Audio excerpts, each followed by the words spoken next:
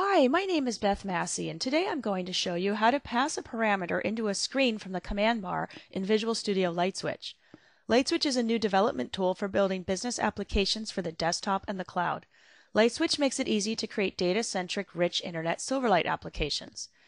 This lesson picks up where we left off in the last video. We have a simple order management system with products, customers, their orders, and details.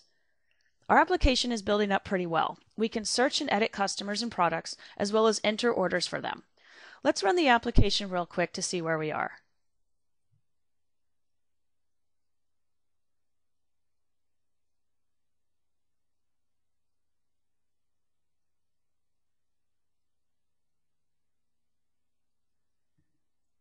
So here's our search screen. When we click on a customer, our customer detail screen appears. In the last video, we added this grid of orders that allows you to enter them one by one. When you click here, this opens up the details. This is also known as a master detail screen. So what we want to do next is create a screen where we can view and modify all of the open orders for a customer. So what I want to do is create a master detail screen that lists all the orders that we have that haven't shipped yet for a customer and allow the user to modify them all on the same screen instead of individually like we have here. So let's go see how we can do that. So the first thing we're going to want to do is we're going to want to create a query for our order headers because we only want the user to be able to modify orders that have not been shipped. So we can go ahead and double click on our order headers here to open up the Entity Designer and click on the query button, or we could also just have right clicked here on the order headers and add query. Now I walked through the query designer in a previous video, so I'm not going to get into too many details here, but let's just go ahead and create a filter that filters out only the orders that have no ship date. Okay, so let's call this open orders, and then we'll add a filter where the ship date is null. Okay, so that will bring back any orders that haven't been shipped. All right, so let's go ahead and save that. And now we're going to create a new screen based on this. And I want to create a list and details screen this time. So we're going to list all the open orders on the left-hand side for the user to select, and then all the details that they can edit on the right. So we're just going to select our query, open orders, and I want to include the order details, and click OK. Okay, so now we have a screen that's actually going to pull up all the open orders in the system, not specific to our customer. And that's what we want is we want this screen to be customer specific. So first couple things I'm going to do, instead of having a autocomplete list for customer, we don't want the user to change the customer here. We're going to supply that for them. So I'm going to change that to a summary. And I'm also going to move it up. Okay, now what we need to do is we need to pass a parameter into this screen, okay, and that's going to be the customer ID. So what I'm going to do is I'm going to go to the open orders query here, and because we're just going to modify this screen by passing a customer ID into it, I'm going to edit the query further, but just specifically on the screen. Okay, so I'm going to add an additional filter, and the filter is going to be where the customer ID, okay, is going to be a parameter, actually. So we're going to drop down this little drop down here and select parameter, okay, and then we're going to create a new parameter, okay, and I'm going to name this parameter customer ID. Okay, so let's save that. Now let's go back to our screen. So now you'll see that we have a query parameter, customer ID. Now what we need to do is we now need to add a screen parameter, and we need to encode the value to the screen parameter. Now, so what we do is we just go ahead and select add data item, and now we can say local property, and the type is actually going to be an integer, and I'm going to name this customer ID.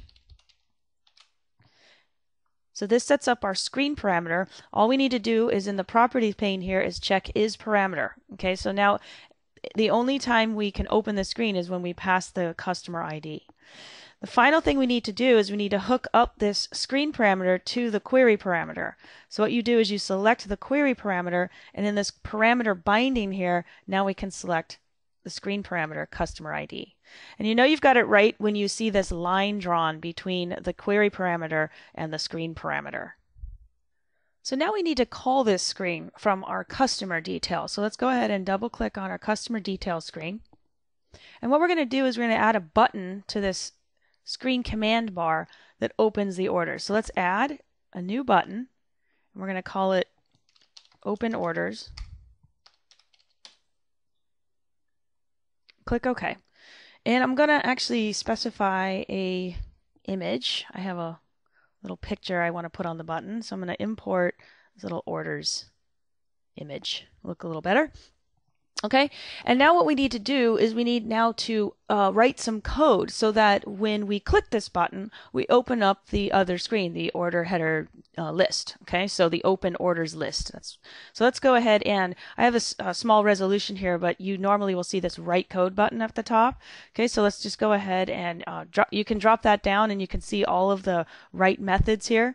The other way you can get at the code behind is if you're on the button, you can just right click on the button and you can just say edit execute code. So that's an easy way to get to that code.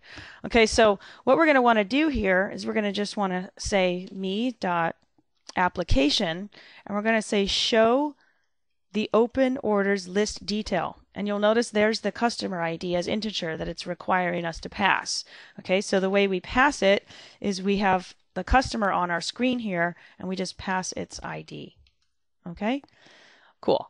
So let's go ahead and run this.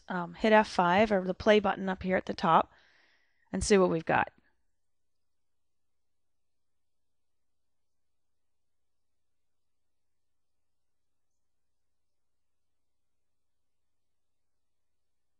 Okay, so here's our customers. Let's open a customer.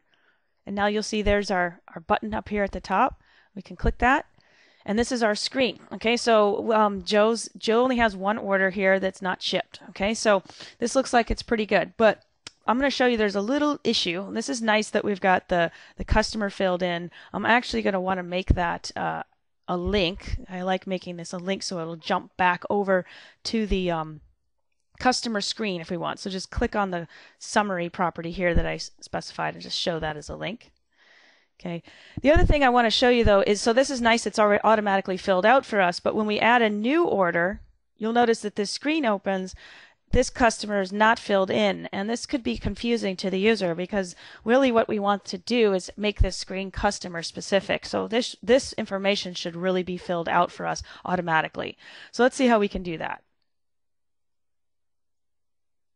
So when we add new orders, what we want to do is to automatically set the customer on the new order header row. So in the screen designer for the open orders list detail, we'll need to add a new property that holds this customer value. So go ahead and select add data item, and this time we're going to select query, customer singular or default. Click OK. Next we need to bind this query parameter for the customer query here to our screen parameter. We select the query parameter, go to the parameter binding in the properties here, and select customer, just like we did before. So now when we select this, we can see the lines are drawn to both the customer ID and the open orders, as well as the customer query here. Okay, so now what we need to do is we need to, anytime we add a new order header into the list, we need to set the customer on that. Okay, so what we're going to do is go into the code. I'm just going to click the right code button here. Okay, and what I'm going to do is select the open orders changed.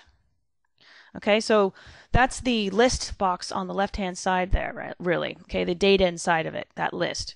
Okay, so what I'm going to do is say if e.action equals add, because I don't care about if we remove, replace, or refresh the list. We just care about when we add new items into it. Okay, so if the action is add, then I'm just going to say for each O as order header in e dot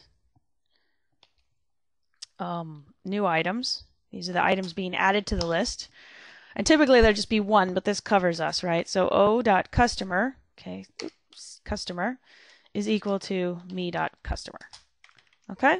So this makes it so that this screen always works with the same customer, which will not confuse the user. This will be much better for the user. So let's go ahead and run it and see what we've got.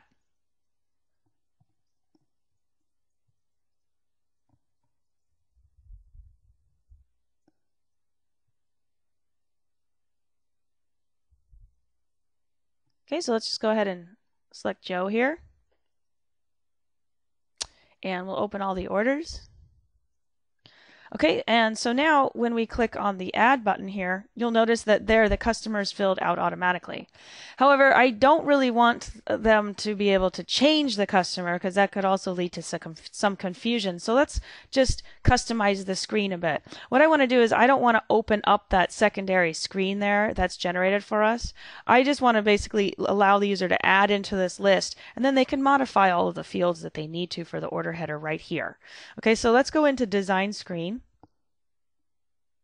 And what we need to do is on the command bar for the list box here, you'll see there's an add ... and edit. Okay, so I don't need edit because edit is right here on the side. So I'm just going to remove this, hit the delete key. And for add, what I want to do is also delete it, but I want to allow them to add items into the list. So instead of the add and edit new, which was what was there before, we're just going to have an add new. Okay, and I'm going to put that at first. Okay, so what that will do is we'll just add the row right in here and make it a selection, and then the user can go ahead and edit the values there on the right hand side. So let's save that. And so now when we click add, you notice it just adds the new row, but it's ready to go. Okay, and the customer is set automatically. The order date is filled in with today's date, and they're ready to go adding items. Okay, so let's go ahead and add one here. Okay, and save.